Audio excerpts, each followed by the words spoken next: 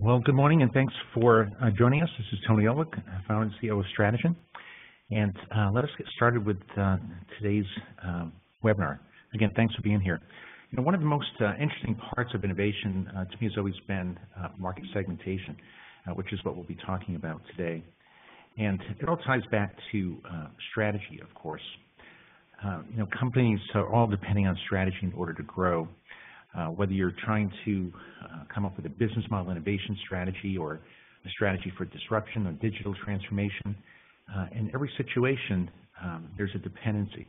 And the dependency is on understanding customer needs and coming up with or discovering segments of customers that have different unmet needs. And we've found this to be true in nearly every market over the years, is that it's very rare that a market is homogeneous. Marketing 101 comes into play here. In nearly every market, there exists segments of customers with different unmet needs. And it's critical to understand who those customers are and what those needs are in order to succeed at our digital innovation strategies or market segmentation strategies or business strategies. So that is the goal. And there is one key problem associated with all of this, and that is there is no language to communicate what a need is. And in fact, in most companies, there isn't agreement on what a customer need even is, never mind what all the needs are, which ones are unmet. And this forms the basis of the problem, basically. There are segments of customers with different unmet needs. We need to discover them, yet we don't agree on what a customer need is. And what we've learned over the years is that in order to be successful here, you have to create the right language for defining the need and the need structure. Companies certainly aren't short on customer insights. They have thousands of different inputs that come in from multiple sources throughout the day, weeks, months, and they get all these different types of pieces of information. But there is no agreement, like I said, on what the structure of those statements should be. And this is what takes us to outcome-driven innovation. We learned this 25 years ago, and we've been on a path to figure out what is the perfect need and how can we use those insights to guide all kinds of strategies. So this is taken place over the last 25 years. ODI, for those of you who aren't familiar with it, has a great track record that we'll talk about a bit. And it's all founded on a simple premise. And that is that people buy products and services to get a job done. And when we start thinking about this, it changes the way you approach every aspect of innovation. Because what we want to discover are segments of people who struggle to get the job done differently. This is going to cause us to define markets differently, and customers differently, and needs differently, and segments differently. And if we look at the market through a jobs to be done lens, we can begin to alleviate all these different issues that arise in most organizations. I think most companies would agree that needs-based segmentation is the way to go, but they struggle on all fronts, starting with what a need is. So what I thought I would do for this webinar is to go through an example of a company that we worked with back in the early 2000s. And this will demonstrate the power of the segmentation approach. Bosch, who wanted to enter the North American circular saw market, had very stiff competition. They were competing against DeWalt, Makita, many others, and they had to come up with a circular saw that would get the job done better at a price point that was competitive with DeWalt and Makita. They had to win over shelf space in Lowe's and Home Depot in order to make this happen. So the challenges was quite large. And what we decided to do is to apply ODI in this space and see if there are segments of customers that have different unmet needs. So this is the path we went down. And what I wanted to do is to tell the story of how this worked. And it turns out that after executing ODI in this space and doing outcome-based segmentation, we were very successful in helping Bosch create the CS20 circular saw, which is still one of the top performing circular saws from a revenue generation standpoint to this day, which is a good 12 plus years later. So let's talk about that story. The story begins by defining who the customer is. And as in many markets, you have multiple customers. With Bosch, they had retailers who were buying these circular saws from them and carrying them in the distribution channel. With general contractors, they have people who are buying great numbers of circular saws for their tradesman teams. And then, of course, you have the professional tradesman who's using the product to get a job done. Now, like in many markets, the first question is, who do we focus on in order to innovate? And the lessons we learned over the years take us down the path of focusing on what we call the job executor. This is the person who's using the product to actually perform the job. It's not the buyer, it's not the distributor. It's not as if the buyer or distributor are insignificant. They certainly play a role. But when it comes to product innovation, focusing on the person who's using the product to get a job done is the starting point. So this is the starting point for Bosch. The professional tradesmen, they're the job executor. We found that roofers, framers, carpenters, plumbers, electricians, they're all using circular saws to get a job done. So the second question we ask is then, what is the job that all these different people are trying to get done with a circular saw? And through qualitative research and talking with the customers, we discover over a number of interviews that the goal in their mind is to cut wood in a straight line. Very simple. Now, I'm using this example, and I know it is simple, and coming up with the job definition through the eyes of the customer is not always that easy. So, as you try to apply this internally, keep that in mind.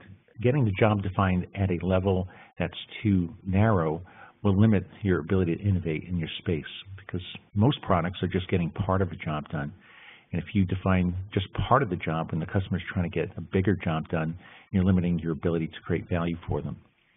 By the same token, if you go too broad or incorporate emotional jobs or things that you can't innovate around from a product standpoint, functional standpoint, then it's going to become more difficult to head down the right path as well.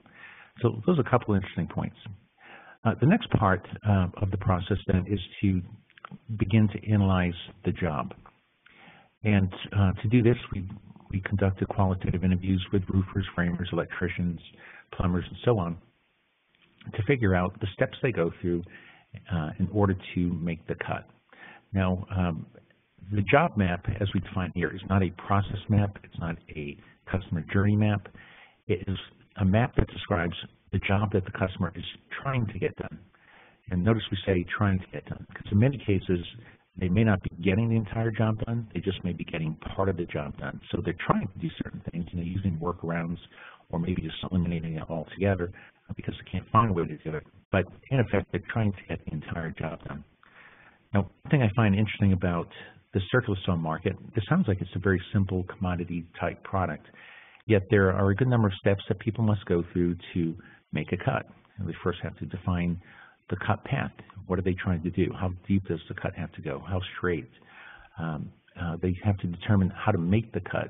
Which tools should they use? Gather the needed tools, prepare them, prepare the wood, prepare the cut path, and make sure everything's all set before they can actually make the cut. And then once the cut making starts, they have to monitor that, make adjustments as they go, and conclude, see if the wood looks the way they want and if the cut turned out the way they liked. So there's more to it than just cutting a piece of wood. There's a lot of detail behind it. In fact, the detail really becomes obvious once we start going down to discover what are the needs associated with getting the job done. We have a hierarchy here that we follow. We focus on the job, cutting a piece of wood in a straight line. We look at all the job steps. And then for every step, we discover how customers measure value. So these are the outcome statements, hence outcome-driven innovation. This is what really drives the approach, is understanding at a very detailed level how customers measure value when getting the job done. So over the years, we've defined an outcome. And I wanted to talk a little bit about the thought process behind that. When you start thinking about customer needs, they are part of a communication process that takes place between the customer and the company. And the goal of that conversation is to produce a statement that will help the company create value for the customer. So the statement has to define how customers measure value and how a company can create it. So we're trying to define a language that allows the company and the customers to communicate to form these need statements. Now, when we start thinking about what makes the perfect need statement, they would have to have some unique, very unique characteristics. The first thing is that it would have to be the way the customer measures value. So it's a customer measure of value.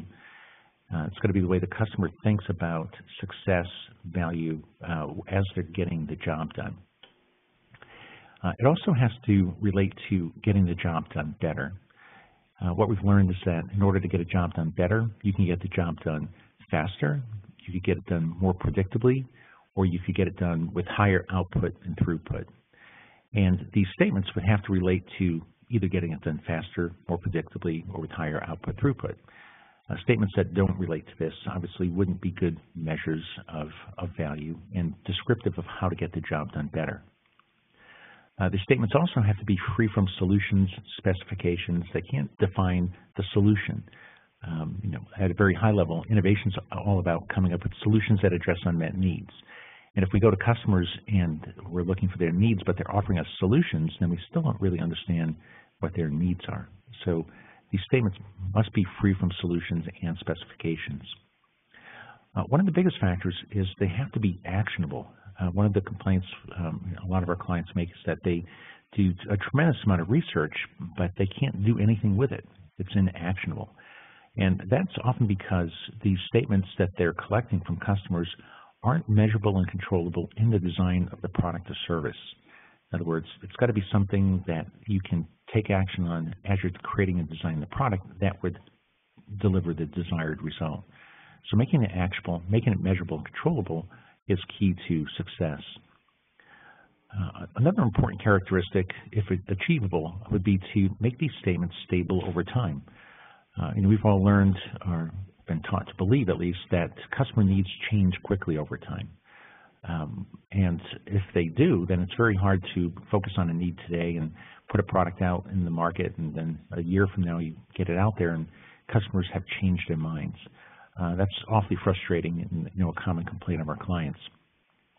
Well, if we can define a need that is valid today, that's valid next week, next month, next year, 5 years from now, that would be hugely valuable in terms of guiding the client, guiding customers into the right direction. And the last piece is that these statements, they have to be used across the organization. Sales, marketing, development, R&D. Individuals in all those different parts of the organization are trying to create value for customers. It would be very difficult if each organization defined its own language of customer needs and then couldn't communicate even between function internally. Again, we hear this as a common problem amongst companies as well. So ideally, a customer need would follow all these very unique characteristics. And this is what we've worked towards over the last 24 years, is to figure out a statement that could be defined in such a manner that all these qualities would come into play. And we call these statements desired outcome statements. In effect, what we've done here is we've created a language around which to communicate what a need is. And this statement is useful across all functions. It can be used by sales, marketing, development, R&D. It's actionable and controllable in the design of a product. You can actually take two competing solutions and see which one's best at minimizing the time it takes to align the blade with the cut line when initiating the cut, for example. This statement would be valid over time as well. So as we start thinking about this, coming up with the perfect need statement certainly has not been simple, but it's something we've worked on over the years, and we've applied it in nearly every industry that exists. So once we understand what a need is, we can start down the path of collecting these needs. We do this through qualitative research, of course, and these need statements, one of the first things we realize is that there's not 5 or 10 needs. There's often between 50 and 150 different metrics that people use to measure success when getting a job done. So you can see some of these as we go through the process here. Minimize the time it takes to set the saw to the desired cut angle, or minimize the likelihood that the dirty table inflicts damage on the material, or so on, or minimize likelihood of coming into contact with a moving blade. And for each of these steps, there are anywhere between 5 and 15 different metrics that people use to measure success and value when getting the job done. So what we've done so far is we've looked at this commodity type market. We decided not to go ask about the circular saw, but instead, let's go look at the job of cutting wood in a straight line, figuring out what that job looks like and how do we measure success. We captured these 75 different metrics that will come into play as we move through the rest of the process. Now, what I wanted to do here is just take a couple of minutes to allow for a few questions. And Chris, maybe you have a few questions from the audience? Yeah, we have some good ones. Do you ever segment around anything other than desired outcomes? The answer is generally no. The whole goal here is to figure out, are there segments of customers with different unmet needs? So we focus on the desired outcomes. The questions might be, are we looking at outcomes on one job, two job, consumption chain outcomes?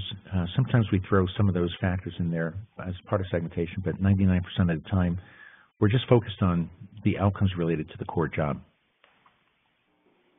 How precisely stated do the outcomes need to be in order for the segmentation to work? That's a good question. So, of course, precision, in our view, is everything. These are the key inputs into the innovation process. If there's deviation from the standard, then we're breaking the rules, and you find that various things can happen. If there's solutions in statements, for example, we tend to see that they factor and cluster differently, and it can certainly impact the way the rest of the process is run. So, we're very focused on making sure there's a very robust set of outcome statements that follow the rules that we've defined. What role do personas play in the ODI segmentation process?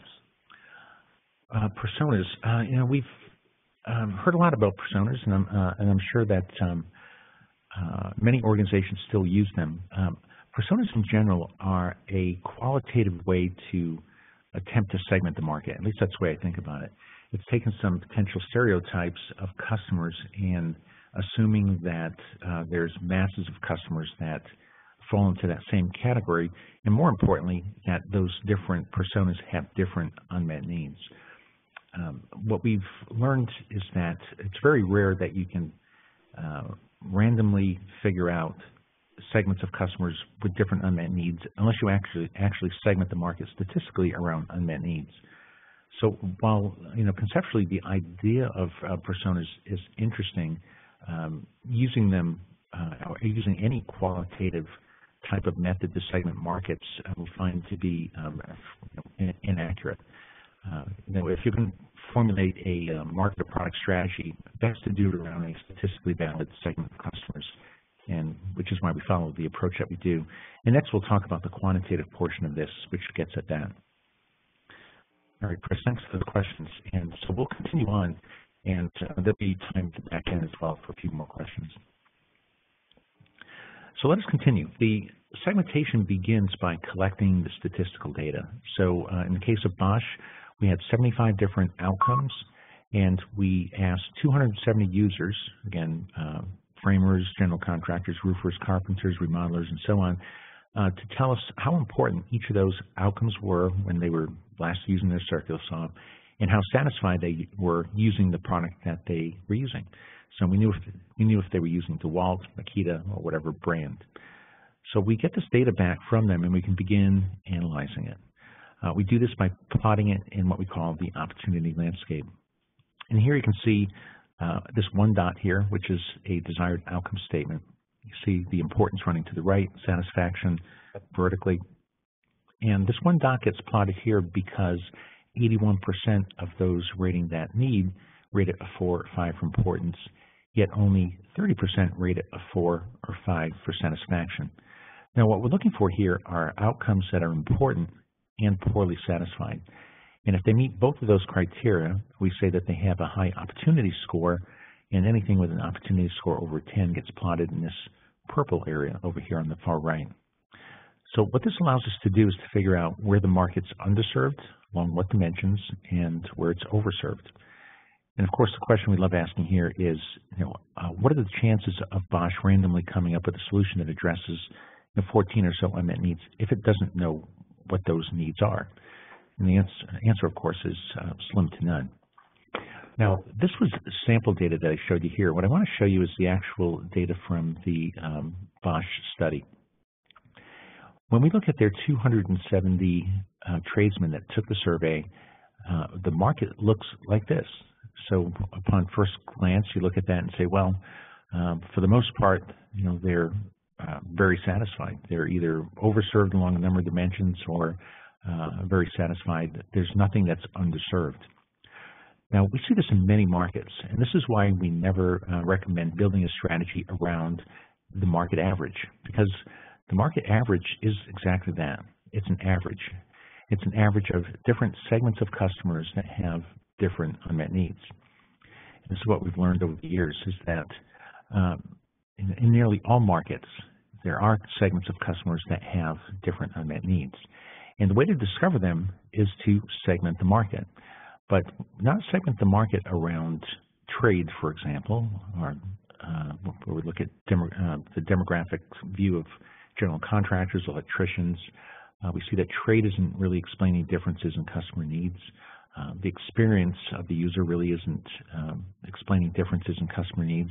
And we see this over and over again. We've seen this in so many studies. Gender, age, region of the country, size of the business, size of the family. They don't explain differences in unmet customer needs. And the premise here is very simple. If we are trying to discover segments of customers with different unmet needs, then the only way to find those segments is to segment around unmet needs. Again, if we can't agree on what a need is, and we haven't collected those needs, and we haven't prioritized those needs, needs-based segmentation becomes impossible. But by focusing on it in this fashion becomes a practicality, and it leads to some pretty amazing results. Now, I did want to describe briefly the approach that we use. We talked about step 1 and 2, where we capture the needs, the outcomes around the job to be done. We quantify them for importance and satisfaction. The techniques that we use include factor analysis and cluster analysis, typical segmentation tool sets. And then we work to profile the segments so we understand who's in those segments. So the way this works is we get our data set and we can ask for a 2-segment solution or a 3 or 4 or 5-segment solution. Now we generally ask for a 3-segment solution, sometimes 4, to see, are there under and overserved segments and what are those segments in between? And then in the end, we want to figure out, well, who's in those segments and why did they exist? Now keep in mind, when we segment the market, we don't know why these segments are being created. We just know that they statistically cling together and they're valid. And what we need to do after the fact is figure out, well, who's in them? Well, this requires a little bit of planning, because if we don't ask the right questions in our survey, it's going to be extraordinarily difficult to figure out who these people are and why their needs are different. So what we do is we take a lot of time up front crafting together the correct, as we call them, profile questions, so we can discover who's in these segments and what is making them unique and what's driving people to struggle more than others to get the job done.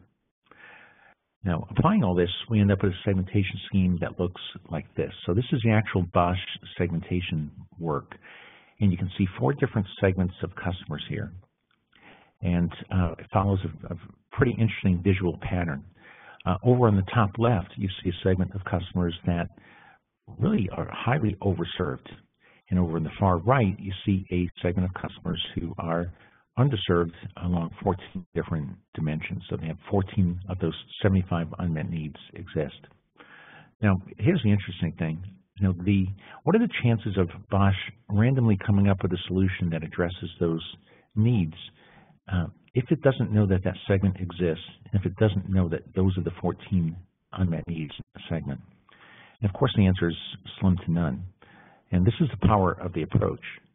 If you're trying to discover opportunities or hidden segments of opportunity in a commodity type market, or any market for that matter, segmenting around the unmet needs is extraordinarily revealing. The segment on the far left over here, in the red segment, highly overserved. This segment is comprised of people who basically cut 2x4s. That's it. So when you're cutting 2x4s, you have a blade set to one height, blade set to one angle. It doesn't necessarily matter to any great degree where you start the cut, where you end the cut. It doesn't have to be perfectly straight. The edges don't have to be perfectly smooth because 2x4s are typically used for framing and things like that. So when you look at that segment, you say, well, that segment's highly overserved. Offering them a new circular saw is not going to really get any traction. But what we found over in the far right are a segment of customers that struggle more to get the job done because they made more complex cuts. They had to make longer cuts along big pieces of plywood, for example. They had to make more angle cuts and more finished cuts. And because they had to make these other more complicated cuts, they had 14 unmet needs that none of the other segments had. So this became Bosch's focus, was to concentrate on this segment of customers and to create a circular saw that would address these 14 needs. Now, when we start looking at this, here's the 11 of the 14 needs. You can see that they're very specific in terms of what Bosch would have to do in order to satisfy each of these needs. So specific, in fact, that when the Bosch team was presented with the results of this of the survey, and we talked to them about the segmentation and presented in this slide, we then proceeded to engage them in an ideation session where they conceptualized the CS20 circular saw. It took them 3 hours to conceptualize the CS20 circular saw. And as they said, we've had many of these ideas before, but the problem is we've had thousands of ideas before. And of the thousands of ideas we have in our ideas database, we really didn't know which ones created the most value. And randomly selecting these 14 just would have never happened. But knowing exactly what segment to go after, knowing what 14 unmet needs exist, now allowed them to focus very specifically on creating value for this segment of customers along these dimensions. So this is what they did. They went to work doing exactly that. They looked at these 3 outcomes, for example. Minimize the likelihood of snagging the cord on the material. If you're familiar with the circular saws, and they typically would have an extension cord tied to the cord, and when you tie it together, you typically wrap it up in a little knot. And that knot would often get caught on pieces of wood as you're making long cuts. So the cord would get snagged on the material as you're trying to make the cut. They would also cut the cord. And when they would cut the cord, they would render the saw useless because it had to go in for repair. That was a common complaint. Also, they want to minimize the likelihood of dropping the saw when lowering it from a ladder or from the rafters, because they would typically use the cord as the mechanism for lowering the saw down to the ground. Now, what the Bosch team was challenged with was to come up with ways to satisfy these 14 unmet needs without adding any cost to the product. While that seemed like a huge challenge up front, when they started thinking about this, they came up with this direct connect feature, which allowed them to take the cord off the circular saw and allow someone to take an extension cord, wrap it in a specific format here, as you can see in the picture on the left, and plug it into the circular saw. Now, what this allowed them to do is to satisfy all 3 of these needs. Because there was no clump of cord together, now there was no snagging. So they eliminated that completely, satisfying that need to the greatest degree. Minimizing the cost of repairs due to cut cords. Well, if you cut the extension cord, you just go grab another extension cord and plug it in. And so there was minimal downtime with the circular saw if that were to happen. And then lastly, lowering it from a ladder or the rooftop or rafters, the way they came up with this direct connect system, it made it impossible for the plug to come out and for the saw to fall to the ground. So by satisfying these 3 outcomes, they were adding significant value. And in addition, they reduced costs because they eliminated the cord. So that saved them about $3.50 per unit to go and innovate in some other areas, which is what they did. So by focusing on the other sets of needs, they were able to come up with other inventive ideas. This one, for example, minimizing the likelihood that debris is thrown up into the user's face when making the cut, and minimize the likelihood of inadvertently moving off the cut path when making the cut, when the line's covered with dust, were two important and unmet outcomes. And for those of you who've used circular saws, you know that oftentimes as you're pushing the saw down the cut path, the sawdust is building up on the front of the path line, and it covers the line. You reach over and blow the dust off of it and try to clear it, and that would cause problems as well. So what they did is they redirected the airflow from the circular saw to push the dust off the cut line and bring it up and around the blade and shoot it down behind the user, down towards the ground, away from the user's face. So by satisfying these two needs as well, they were generating more value for the customer. And we could go on. There's a number of other innovations that were put into play here as well. One is a positive bevel stop feature for those who had to make more angle cuts before you'd have to unscrew the back, make the adjustment, screw it back in place. What they did here is they put positive detents in place, enabling it to quickly find the correct angle and lock it into position. And lastly, they added a raptor hook. There were another couple of outcomes: minimize the time it takes to secure the saw when it's not in use, often up in a rafter, up on a ladder, and minimize the likelihood of dropping it. So by adding this hook, they're addressing two additional unmet needs. So that's the example. Now, I know that this example seems pretty simple, and that many of you are in more complex industries than creating circular saws. But I wanted to offer some other examples as well then. While this is very successful and led to a hit product, it's just one of many that we've created over the years. And there's so many different things that you can find out when you're segmenting the market. So I wanted to offer a few other examples as well. In the technology space, we've worked with lots of high-tech companies, and one example I wanted to talk about was with General Motors, where we're focused on helping people reach a destination on time. And here you can see by this three-segment solution that there's a group of customers over in the far left who, yes, they have to reach a destination on time, but they really don't struggle that much because they go to the same location each day, they leave at the same time, they know the traffic patterns, backup routes, so they really don't struggle that much. But a segment over on the right, we discovered that they are traveling to many locations throughout the day. They leave at different times. They don't know traffic patterns, the backup routes. They're not sure where to park. They're not sure how long it's going to take to walk from where they park. And because they encounter all these additional complexities, they struggle more to get the job done. And this is a very common theme that we see. In many markets, there is a segment of people that struggle more because they encounter more complexities than anyone else in getting the job done. And by focusing on these highly underserved segments, you can employ what we call profit share strategies, because these segments that are highly underserved are often willing to pay more to get the job done better as well. And these are strategies that Nest has used, that Apple has used, Whole Foods, American Express, and so on, to carve out very winning strategies and positions in their respective markets. In looking at the medical space, which we've completed maybe 40% of our business over the years, we recently came across this segmentation scheme here, which I thought was highly interesting. And you can see two segments that are underserved, one highly underserved over in the bottom right, but you see the segment on the upper left-hand corner that's very overserved. Now, as it turns out, that very overserved segment is made up of the most advanced customers in this space.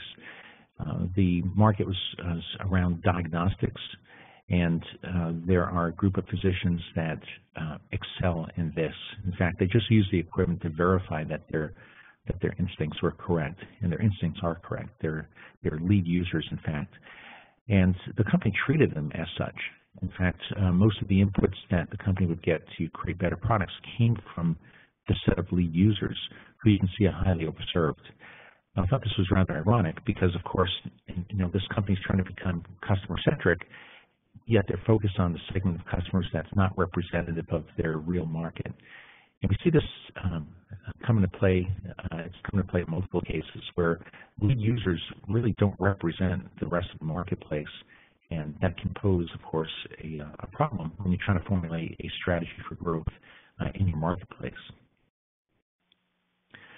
We have other examples as well, some from the financial industry, for example, in insurance, where you see different segments of customers that have very different views of what needs are unmet.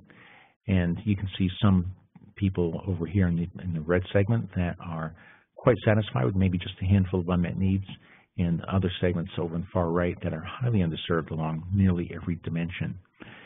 Understanding who these people are and what part of the job they're struggling with, and offering up a new insurance offering that gets the entire job done instead of just pieces of the job done, can prove pretty helpful if you want to drive innovation in the insurance space. Also in industrial components, industrial companies, we've seen segmentation schemes that look like this, where you might find three segments of customers, and none of them are highly underserved, but they all have some set of unmet needs, all different from each other. And this is often very interesting as well. So in a case like this, you could take a product and add feature sets that address all the remaining unmet needs, but target them differently at the three segments of customers that exist. Interestingly, in this case here, one of the segments was more focused on getting the job done faster. So many of their unmet needs related to speed and getting certain parts of the job done. One segment was focused on predictability, where they had variations in feedstock, which was causing them to have variation in their output. And the third was focused on improving areas of efficiency to get greater output and throughput. So we never know what we're going to find when we segment the market, and that's the reason why we do it. Trying to come up with a market strategy or product strategy that's one size fit all really doesn't work, because there is no average market. You know, in every market there are segments of customers with different unmet needs, and the goal is to find them and focus on them and to create value around those new insights. The CPG world as well has many examples, and I showed you the one already, which was from Bosch, so we won't go further into that. But there's really three key factors that come into play here that drive success in this space.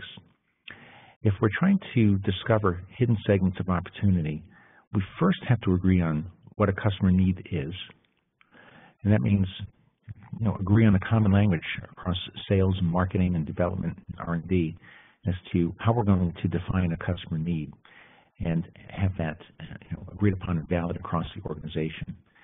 The second step, of course, is then gathering and prioritizing those need statements for the market that you're focused on. This is key to success. Not doing the statistical work is going to lead to random results. The chances of you randomly coming up with a statistically valid segmentation scheme by using personas or any qualitative method is highly risky at the very least, and misleading at the worst. So going on that path is not something we recommend. And once you have this data, then of course the third piece is to use it correctly to segment the market and make the segmentation decisions and make subsequent product and market strategy decisions that will lead you to success and growth. So that summarizes the view on segmentation. Chris, I was going to call you back in here to see if there's any other questions that we have from the audience. Yeah, let's see here. Are you concerned with the length of your questionnaires, and how do you handle fatigue? That's a great question. So we often have that question. So you probably noticed that 75 outcome statements means a fairly lengthy questionnaire. In addition to that, there's profiling questions, there's screener questions, so there might be 100, 125, 150 different questions that we include in the survey. Now, while many researchers say that you shouldn't do that or can't do that, we've been doing that for a good 25 years. The thing is that we've developed the methods for making it highly efficient to ask that many questions. So, asking those questions, it really isn't a big issue. We've formulated the questionnaire format in such a way it makes it efficient. It's typically a 25-minute interview, might be lengthy. There is some fallout. So what we've learned in nearly each of our markets is that anywhere between 5 and 20% of those people taking the survey really aren't paying as close attention as you would like. They might be taking a 25-minute survey in 10 minutes, so we know they're really not paying attention. So we've put a lot of good quality checks in place to make sure that those who aren't playing by the rules, so to speak, don't get included in our sample design, sample output. So as a result, we feel very confident that we're getting very high quality data to make the decisions. And the alternative really isn't that great. Looking at some subset of needs and making decisions qualitatively up front before quantifying all of them really doesn't make much sense either. We never know where the opportunities are going to lie. So why reduce the risk of finding an opportunity for success prematurely by excluding it from the questionnaire? Earlier you mentioned 3 and 4 segment solutions. Mm-hmm. Do you ever choose more than 3 and 4 segments? So sometimes we do. Generally, we like looking at 3 and 4 because from those we can figure out are there under and overserved segments. But then other factors come to play. In some markets, like in the food industry, for example, you might be very happy to find a smaller segment, maybe 10% of the market, that has some unique unmet need. So we've done some work in some food industries and others where we might look at 7, 8, 9, 10 segment solutions to see if something really pops out that's unique. Generally, most companies with their product lines don't want to formulate 8 or 9 or 10 market strategies. They're looking for 1 or 2 or 3 tops. So keeping the number of segments down to a smaller number makes pretty good tactical sense. And then here, last question. How do you capture the complexity factors? Okay. Yeah, I did mention those complexity factors. So, that's key. We need to know what's driving complexity in the market and put those questions in the survey. So what we typically do in the qualitative phase is to uncover qualitatively what variables into the equation that make the job more complex. So in the case of Bosch, for example, short cuts versus longer cuts, accurate cuts versus cuts that don't have to be that accurate, or deep cuts versus shallow cuts, or angle cuts and those kind of things. So we look at things that can cause variability in terms of making the job harder, and we include those in the survey and use them for profiling questions. Any other questions, Chris? That's all we've got now. Finish. All righty. Well, thanks everybody for staying with us today. We've enjoyed sharing this information with you. For those of you who had questions that we were unable to address, we'll follow up with you directly. If you'd like more information on what we did with Bosch, we have a case study on our website, or you can reach us at info@strategyn.com. Thanks very much. Bye-bye.